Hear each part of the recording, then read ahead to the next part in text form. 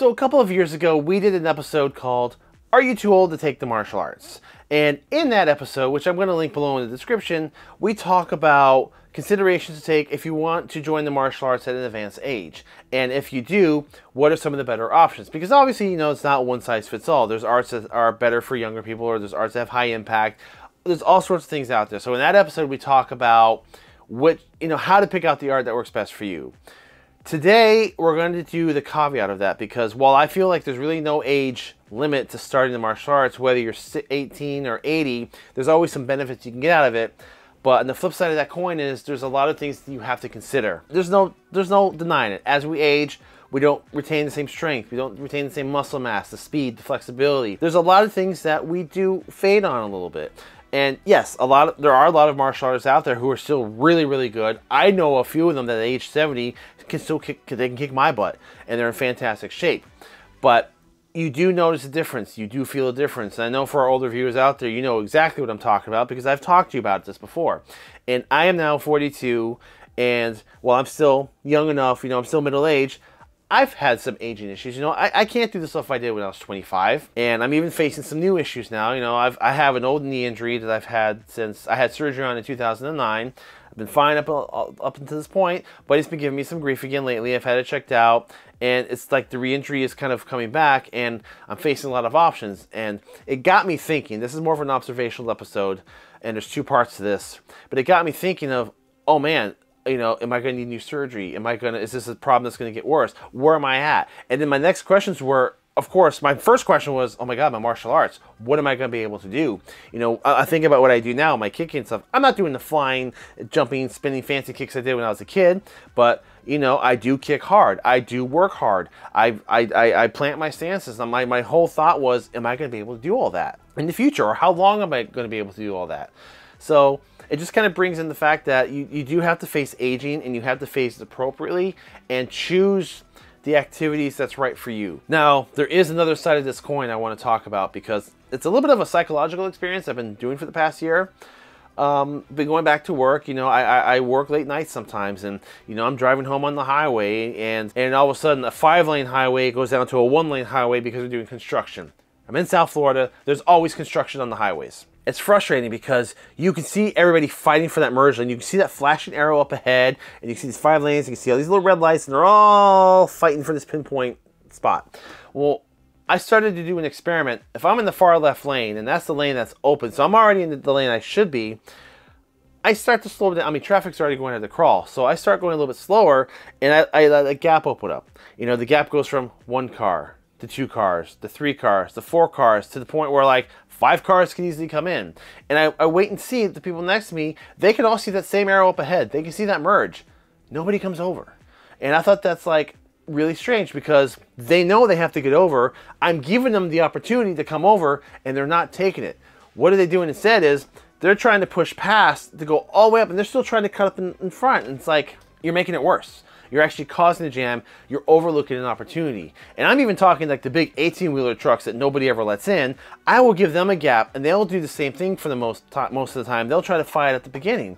And it's just the weirdest thing. It makes me think about, as we get older, there's this whole other side of it of missing opportunities. And whether we procrastinate and think that there's time to do it, or we don't realize them when we see it, we don't recognize it, I think is a real problem. And the reason I'm bringing this up as an observation today as an episode, because I am getting questions all the time, daily, about, Mr. Dan, am I too old to do XYZ? Or Mr. Dan, I've been thinking about this art, but I don't know if I should. Or I really want to go back to this. Or I trained 5 years ago, and I really want to get back into Shotokan, but I haven't done it yet. There's so many comments like that. And I'm like that too. I spent years, I've been in Kempo for 28 years now. Probably the last 15 of those years, I'd been telling myself, you know what, I would like to try another art, a grappling art, a jiu-jitsu art, a judo art, that I would like to mix in with Kempo. I said that to myself up until about 3 years ago, when I finally just did it. Actually, it was when my father passed away, and I kind of reverted back to my martial arts for balance, and I said, I have to make a change.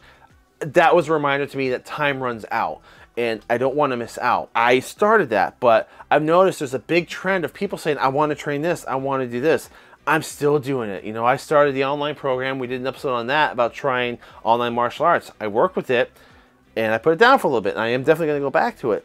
And this pandemic, oh my gosh, this whole pandemic, my first thought was, okay, well, the schools are closed. I can't go to a dojo, but you know what? I can't go to work right now. We're isolating. I've got all this time to practice and train on my own. I ended up focusing on work.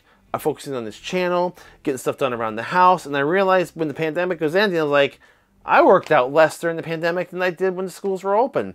I missed that opportunity because in my mind, oh, I'll do it tomorrow. You always have that time. You always have that time.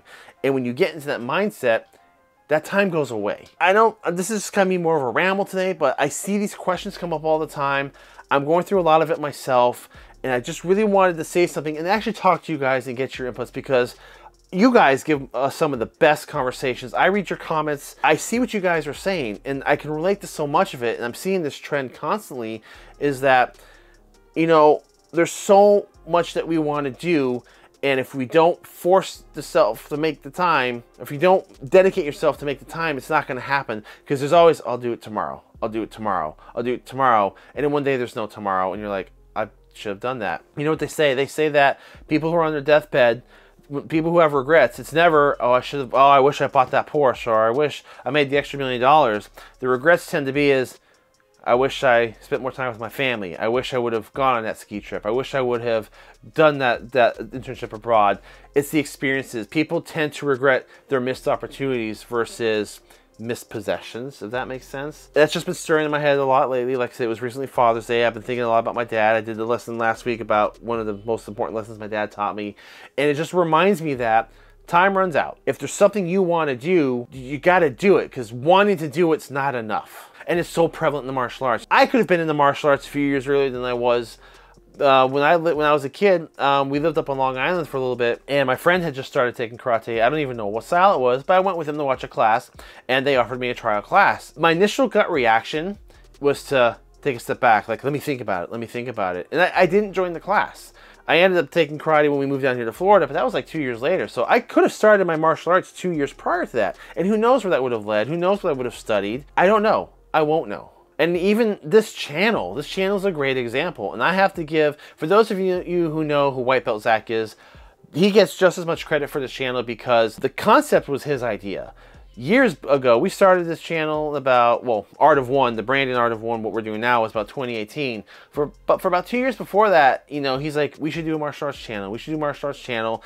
And I'm like, oh, it's a great idea, but in my mind, okay, well, we'll work on it next week, or we'll come up with ideas next week. We'll work on it next week. And it was always next week. It was always next week until, like I said, when my father passed away, I stopped. I'm like, there's only so many next weeks that we have. And I liked the idea, and he and I sat down, and we conceptualized this channel, and we finally just did it. And I am so happy that we did. And I regret not doing it the 2 years earlier because I love you guys. Our interactions are great. I have learned a tremendous amount. I've had some great interactions with all of you. There's a lot of opportunities opening up, and I'm kicking myself for not doing it earlier. So now I'm definitely going into the territory of rambling, but this is just, another observational video that I wanted to talk to you guys about because I'm seeing things in my life. I'm seeing what you guys are saying to me. The martial arts are a huge, huge part of my world and a lot of your worlds. And there's a lot of missed opportunities, and I don't want to miss anymore. I don't want you guys to miss anymore. We've all heard the expression, you miss 100% of the shots you never take. That holds true because eventually there's no more shots left to take. And that feeling of regret for not doing something is, you know, it overweighs the fear of trying something new to begin with. So here's what I'm asking for all of you. And I promise next week we're going to go back to normal topics and all that. But like I said, I feel a connection with you guys. I see these comments and I want to address it. Here's what I'm asking for you guys to do. I appreciate you watching this far into the video, so of course I want you to like it, share it. If you haven't subscribed, please do, and click the notification bell. But after you've done that, I want you to turn YouTube off right now. And as much as I would love you to keep binging and watching the channel right now, just hit pause, get up from the computer, ask yourself what is something that you've really wanted to try, and go do the first step. Whether you just want to pick up a book to read, or you want to go visit the school. All of you out there right now who have talked about, should I take this art? I've been thinking about taking this art. Pick up the phone and call them and just ask your first question. Or just go by, ask them if you can watch a class. There's no commitment, just do that much. Go take your first step. Please come back and share in the comments below what you tried, what your experience was. those of you who tried new martial art, how did you like it? What did you think? Are you happy you did it? Or tell me about the book you're reading, whatever. Let's do this now. And I'm gonna go do the same thing. I'm gonna turn this camera off and I'm gonna go try something new. So, and I'll even respond down in the comments below as well. So that's what I'm asking you guys to do. Find that merge. Don't wait until that pinpoint when everybody's fighting. Look for that opportunity earlier. And if you don't have that opportunity, hold back, create the gap so that you can get in there and try something different. So thank you guys for sticking with me if you're still here with my ramble. I appreciate you guys more than you know. Share your experiences down below, and we will see you again next week.